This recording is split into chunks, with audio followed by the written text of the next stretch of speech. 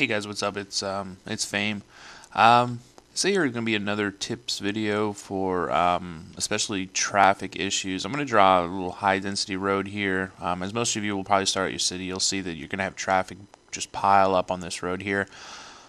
Especially happens, mainly because there's only one way in and out of most of these city layouts, and it'll just ruin everything. And it gets me frustrated when I have 200,000 residents and it's just everything is at a complete standstill. But I picked up this trick recently. These stoplights here, you'll see, well, that's a street light, but those stoplights there are going to be your worst nightmare come 100,000 residents or even 50,000 residents when everybody tries to come in, or especially if you're trying to become like a tourist town where you're going to have neighboring cities visiting your city. So I picked up this little trick here. What I'm going to do is I'm going to draw like a dirt road.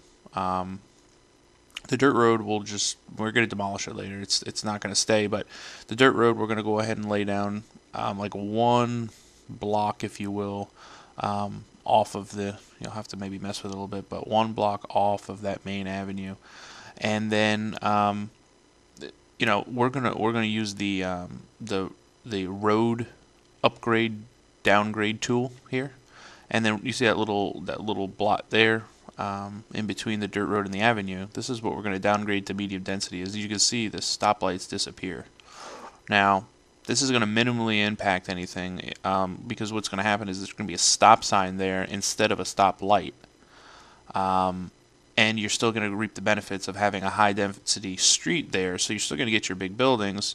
However, you're not going to have that stoplight holding up everything. So, and then I just went ahead and demolished the little dirt road there.